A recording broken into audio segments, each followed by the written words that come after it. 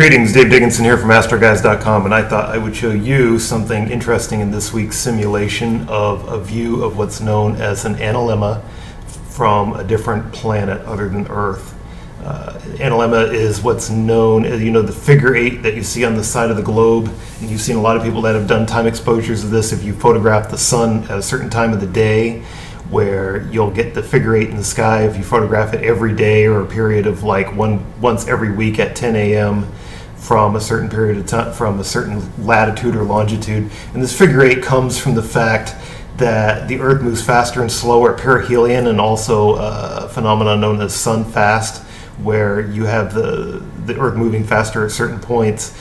And it's interesting to look at it from the perspective of a different planet like Mars. The analemma, instead of being figure 8 shaped, is kind of teardrop shaped, and I've seen a few different photos and representations of this, and I thought it would be interesting to run a simulation of this and show this effect in Starry Night. So enjoy.